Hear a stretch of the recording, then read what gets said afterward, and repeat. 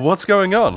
Wake up, mate! The war has begun, so quickly man the cannons and give them hell! I'm excited, mate. I hope they got a cup of tea at the end of the hallway.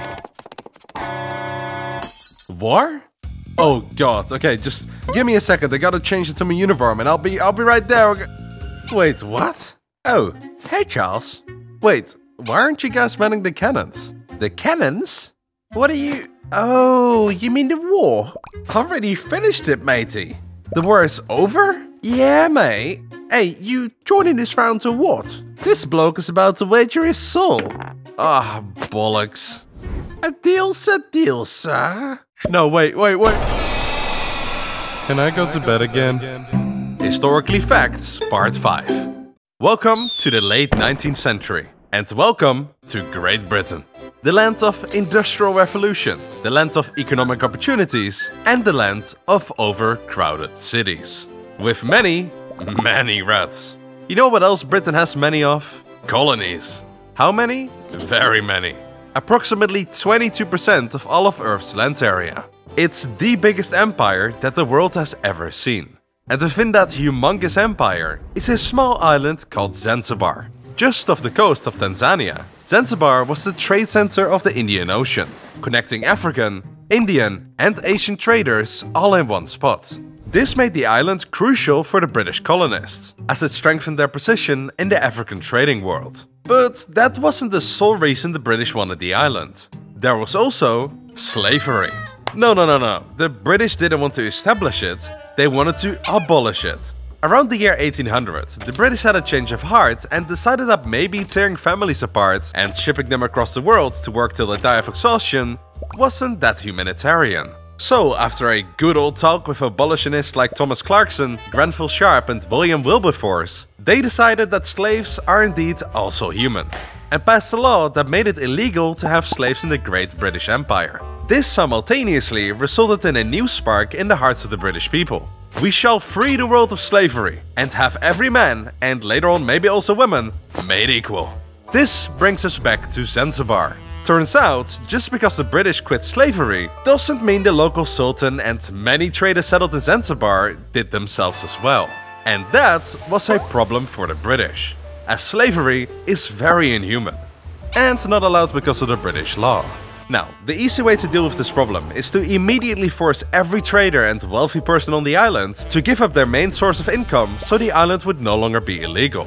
But that has a slight side effect of rebelling and guerrilla warfare. And we wouldn't want to somehow end up in a war, would we? This brings us to the second, less rebellious option. Admiral Harry Rawson. Admiral Rawson was the chief of command at the Cape of Good Hope station in southern Africa, which meant that he was the head of the British fleet responsible for the waters around the African countries. What if instead of making slave trading illegal, we just sent multiple ships patrolling the seas around East Africa to intercept any incoming slave ships, effectively causing slave trading to come to a halt without coming across as evil colonists? Sounds like a smart plan actually. But won't the local sultan oppose this? He would, if he could. When Britain acquired Zanzibar, it's not like they walked into the palace of the sultan and said, "Hey man, we want to set up a colony here so we can get richer. Do you consent to this very one-sided agreement?" No, it went more like this. "Hey Germany, scheiße. Oh, Great Britain. I heard you're also trying to set up colonies in Africa." "Yes, my dear friend. And I'll tell you what, if you take this part of East Africa, I'll take this, and also this." Huh. "If you refuse, I will use my superior naval force to make your life a living hell." You know, Vas, you make an outstanding argument. Deal.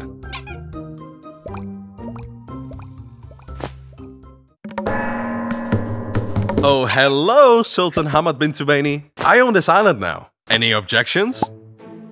You sure? Okay, nice. But wait a minute. If the British seized ownership of the island, why is the Sultan still here? To once again avoid any unnecessary warfare, which we certainly wouldn't want to happen, They kept the Sultan in place to create the illusion that the Zanzibaris were still governed by their good old slave-loving Sultan. Though, in reality, he was more like a puppet of the British to control the population. As long as the local Sultan would listen to the British, nothing bad would ever happen. And he's dead. How did he die? Suddenly. AKA probably poisoned by his cousin, Khalid bin Bargash. Gosh, poisoned by a family relative? We have never seen that before in history.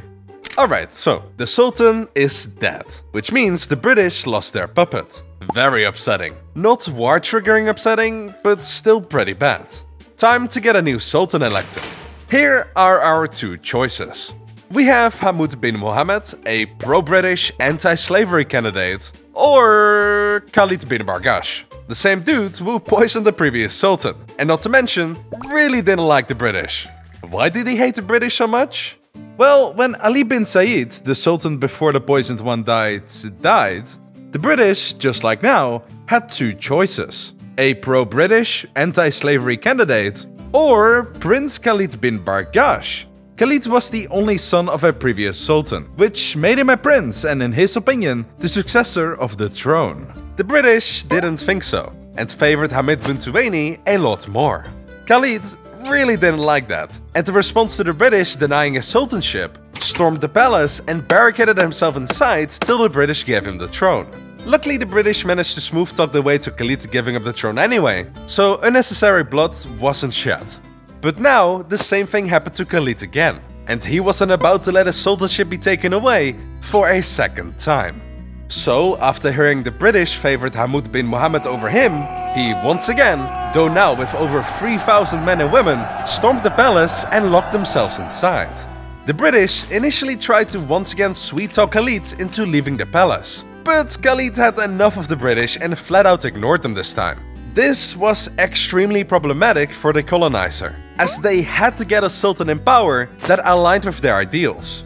After asking Khalid to leave again, presumably now with a bouquet of flowers, the British turned back to Admiral Harry Rawson. So, yes sir, this bloke in the palace is not getting out. You think maybe you could somehow convince him to leave? Yeah, no worries mate, I got you. I'll be right there first thing in the morning and for no reason whatsoever, please evacuate all British citizens and merchants from the island, okay? See you tomorrow. Oi mate, my name is Harry, and those are my 5 ships. We give you one final hour to leave, or we will do it the good old-fashioned way, alright? Whereas Khalid responded, and I quote, "We have no intentions of leaving, and we do not believe you would open fire on us." Oh, I'm not sure if we should call our claims a bluff, mate. One final hour, do not be a hero.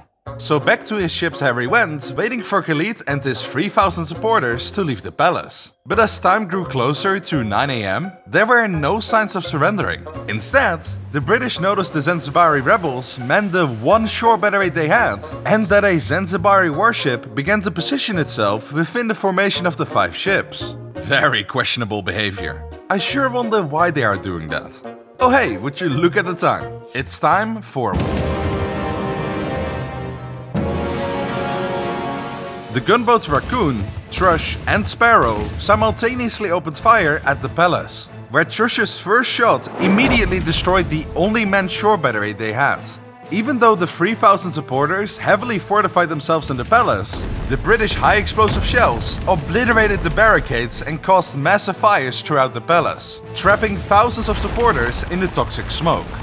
At 9:05 AM, so 3 minutes after the shelling started, the only warship of the Zanzibaris started to lay fire onto the big cruiser that Admiral Rawson was on.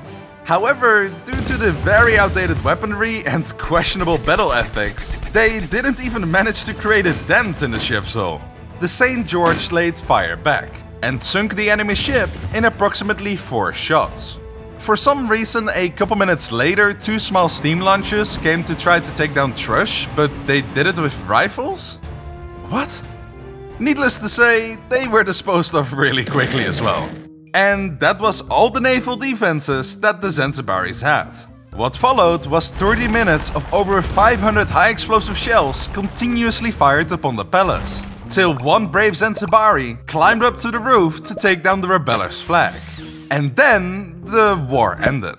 Yep, the entire war, the shortest war in history, ended in just 38 minutes, with over 500 casualties on the Zanzibari side and only one sailor hurt on the British side, presumably by accidentally dropping a shell on his own foot. In the end, the Anglo-Zanzibar War was the shortest and one of the most one-sided wars in our entire history. Wait a minute, what happened to Khalid? Well, he ran off. 5 minutes into the shelling, he just left with his rich buddies and sought refuge at the German embassy, leaving his thousands of supporters to die in the palace. Bro, uncool. After the war, Khalid fled to the German side of Africa, where he continued to live an easy life. Till he got captured by the Allies, who were liberating and possibly trying to take more for themselves in Africa from the Germans in World War I, and got sent to exile to the same island that they sent Napoleon to, where Khalid wrote and sent dozens of personal letters to Churchill, begging to be sent home. Whereas the sicker man responded by sending him to Kenya, where he died. Epic troll. Anyway, 20 minutes after the war ended, Hamud bin Mohammed ascended to become a sultan, and slavery was forever abolished in Zanzibar. This is the bizarre 38 minutes war that caused way too many deaths.